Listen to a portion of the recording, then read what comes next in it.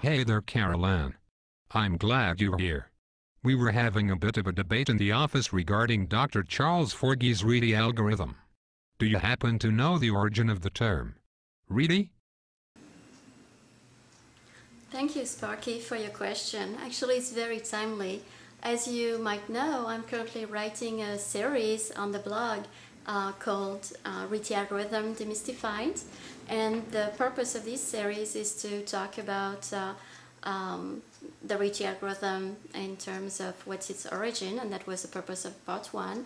In part 2, I will go into the internals of the algorithm, explaining how it works, so that hopefully will provide some tips and some ideas, some better ideas for practitioners of business rules that need to use it. And then I'm trying to convince Carlos to do part 3 on the blog series to go into more technical aspects of the algorithm.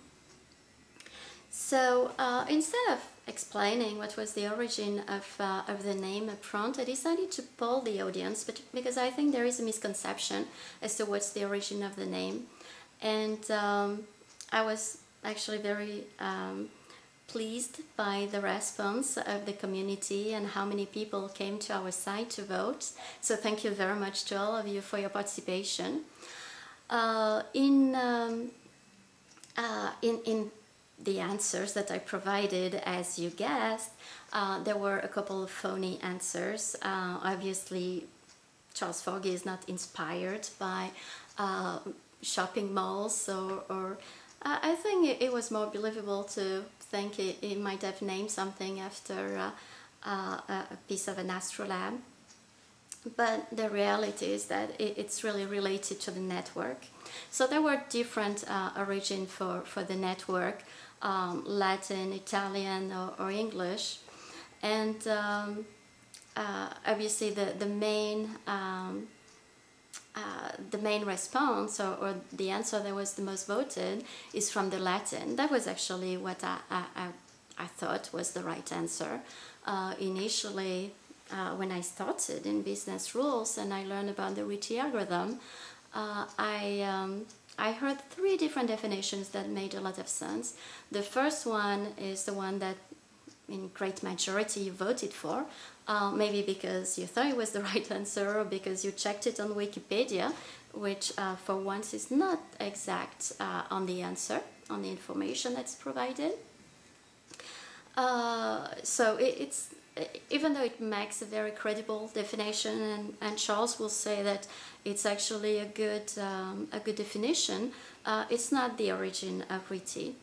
The comb was the other way I heard about the Rete, the origin of the name Rete. So Rete in Latin means both the network and the comb.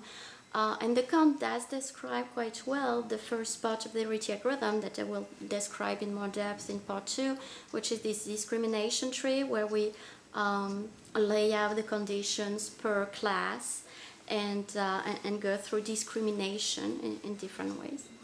But that's, it made sense, but it's not the right answer either. The third possibility was the comb, but this time in terms of a honeycomb, not as a neat structure of a tree, but rather a network that's more three-dimensional, if you will, with more substance internally. And that made also a very credible definition, but it's wrong too. The Italian definition of a fishing net or network is also fairly close to the Latin, of course, but it's not correct. So the real definition that was given to me directly by Charles is actually this network, this mesh, which is of a living nature. And he did like this definition because when the facts get propagated inside this structure and the rules fire, there's a little bit of activity and some updates, propagation of lists that grow and shrink as a result of the propagation of the facts. And this is what really does look like this living substance, or does carry this idea that it's alive somehow. So the definition of this mesh of blood vessels and fibers and all those things of a living substance is actually the correct definition. So, well, for those of you that got it right, congratulations. It was actually not an easy answer. Definitely not what everybody expected.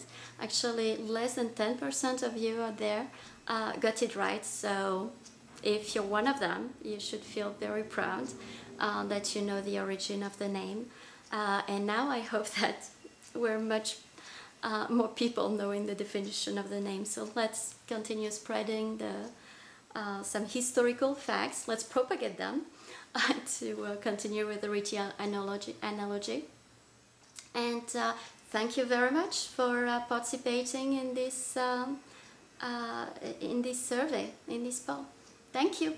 Bye. Seriously? Wow. We even Googled it. Wait till I tell the team. Thank you so much for setting us straight. Please tell Carlos we said hello. Bye now.